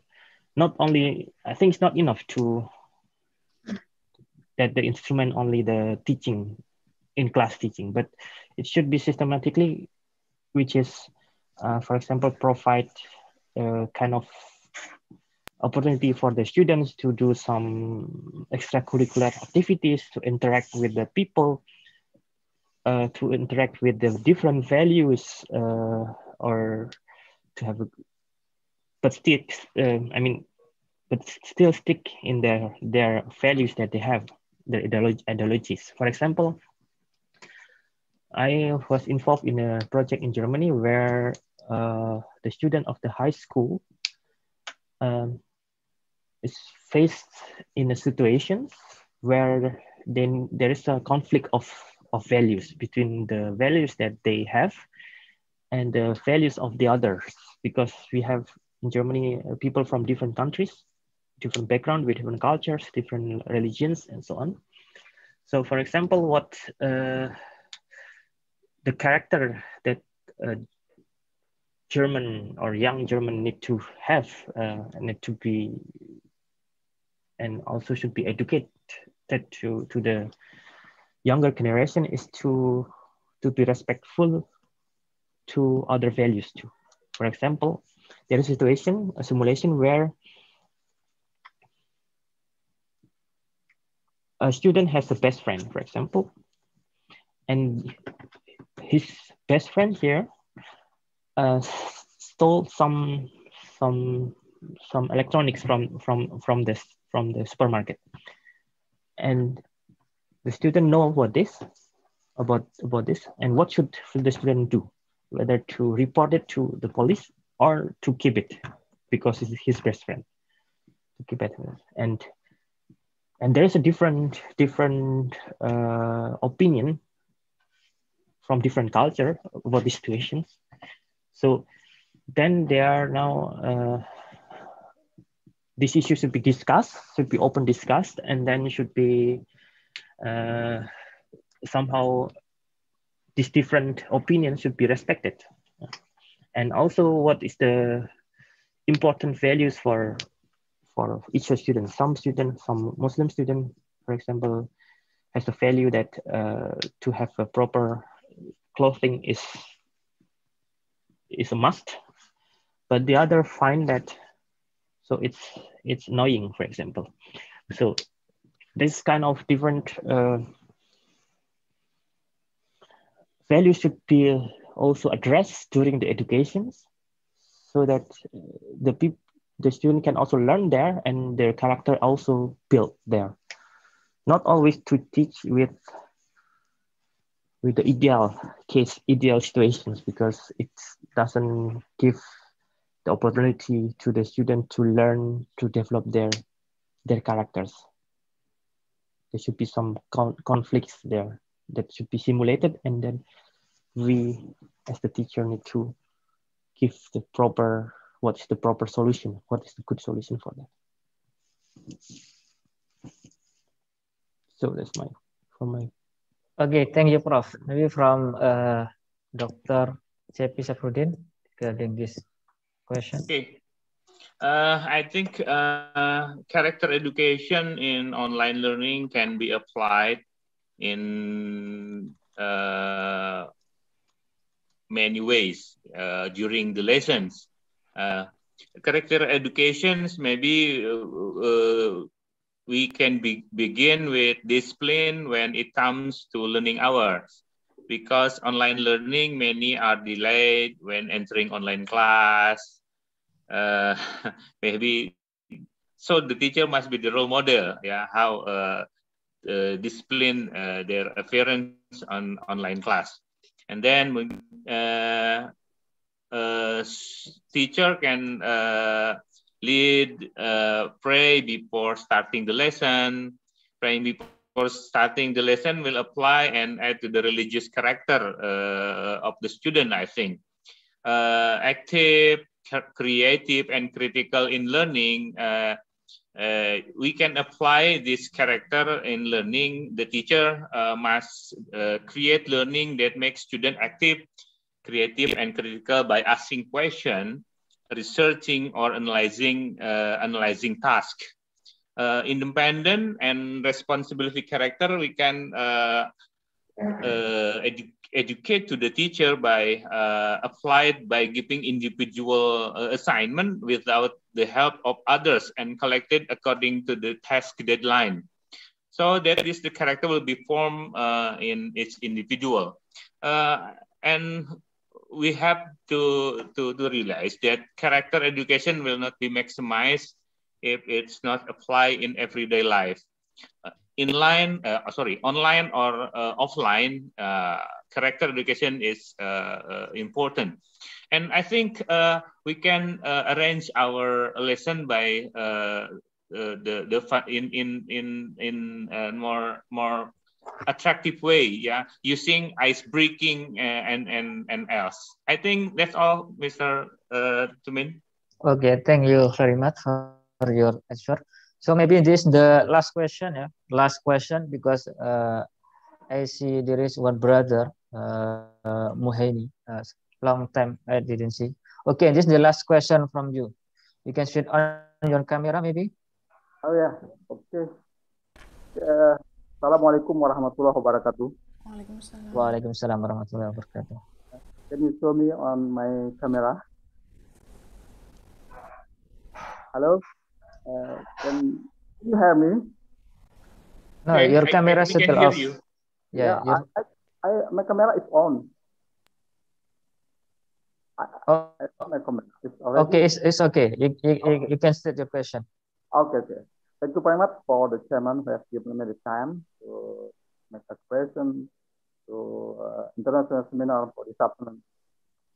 The Honorable, our presenter, Professor Hendro Wicaksono, your presentation is very good. I salute with your presentation, and also Mr. Cepi, Professor Cepi Saprudin, Abdul Jabbar. Also, your presentation is very nice. I think my first statement is IT online cannot replace the teacher, because the teacher is very important person to educate students, especially to build the character of students. I think this is Mr. Wicaksono statement just now. But that is not my question, my Honorable. My question is, how can you help us how to make collaborate with international lecture to do or to make to doing the research and to publish our research to international press? That is my question. Because I am a lecturer of State Institute of Islamic Studies. Thank you for answer and thank you for cooperation. Assalamualaikum warahmatullahi wabarakatuh. Waalaikumsalam warahmatullahi wabarakatuh. Thank you for Mr. Moheni. Okay, I give the time for both of you to answer this question. So I'm sorry, it was not really clear. It was quite noisy. The question was about the how to publish a paper, right? And doing research, yes. For joint research or for doing research, conducting the research. Okay, so I think the general rules for Indonesia is actually, or in general, first, research is about problem solving that solve using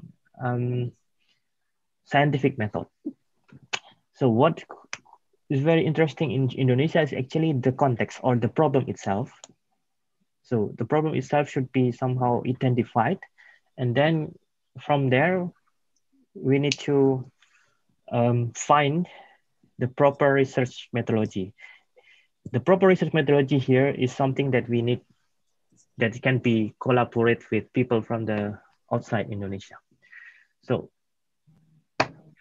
So to publish research outputs in the journal and conference, usually it's not always about the novelty of the approach, but it can also be interesting if we can somehow tell the story about the relevance. The relevance means the problems. What's the problem? Why it's interesting to be addressed, and what kind of methodology should be used to address the problem. So my recommendation is, or my suggestion is that the Indonesian university need to focus first on the problems that Indonesia have, or the surroundings, at least the surrounding have, and then from there try to formulate the problems and develop the research questions, and then find the proper methodologies with the collaboration with people from other countries, for example. So you should based on the problem. What I don't really agree with the system right now in Indonesia is that that everyone or every university need to have the similar output or the same output or flat rate outputs. So like you need to have the same topics, the same publications, the same indicators, and so on. So each of the university need to identify what is their unique value, the unique selling value. So, and this unique thing need to be somehow handled as a strength, and then the research topic should be around it, around the strength. So that's my point of view. So in that case, we can, Indonesian university can be succeed to publish paper based on the relevance, not necessarily the novelty. Okay, thank you, Prof. Now the time for the doctors. Okay, Pak Muhaini, I think I agree with you more and with Professor Hendro that a teacher could not replace the teacher role. And the second questions, I think I will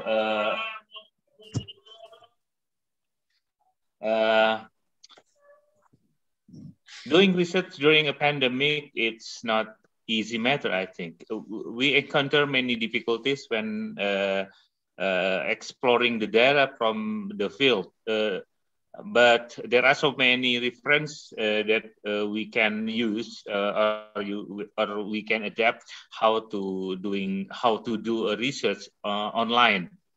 On the other hand, I think there are so many there are a lot of interesting terms that we need to be researched and looking for the answer. I will answer it in a practical way. Pak Muhaini, let's collaborate and doing our research. Thank you. Okay, thank you, Prof. Dr. C.P. Safruddin, for your answer. Now we are coming to the last section, because the time is over and limited. Okay, last but not least, I would like to thank you very much for Professor Dr. Hendro Wicaksana that you can be able to giving this presentation, as well as to the Dr. C.P. Safruddin Abdul Jabbar to give us your remarkable presentation. I think we all, the participant, including the committee as well, got a lot of knowledge as well as the insightful knowledge, of course, so we can implement it directly in the academic institution to be better later on. Thank you very much, Chairman, and thank you very much for the presenter, especially Professor Wicaksana and KP. Prof. KP, thank you very much for the answer. I'm very happy for your answer. Welcome. Yeah, and Thank you also. thank as well to all the participants who are joining actively in this seminar, international seminar. Now I give the time return back to the master of ceremony, Mbak Zida. Thank you very much, Mr. Tumin PhD, is the moderator of these sections. And finally, step to the last agenda. And once again, thank you very much, Mr. Dr. C.P. Sapudin Abdul Jabbar, MPD, and Mr. Professor Dr. Hendra Wicaksono for giving us such informative and interesting presentations. And now let's close our agenda today by reciting Hamdalah together. Alhamdulillah Rabbil Alamin. Thank you. Hopefully this seminar will be beneficial for everyone. Amin. Amananda Zida as the master of ceremony today and also as the committee of this program, the apologies of the mistaken we have made. Thank you very much for your kind attention. Wassalamualaikum warahmatullahi wabarakatuh. Waalaikumsalam warahmatullahi wabarakatuh. Nice to meet you all. Thank you very much. Thank you. Waalaikumsalam. Thank you very Thank much, you, Mr. Dr. Tepi. Cepi. Thank you, Mr. Wicaksono. Thank you very much.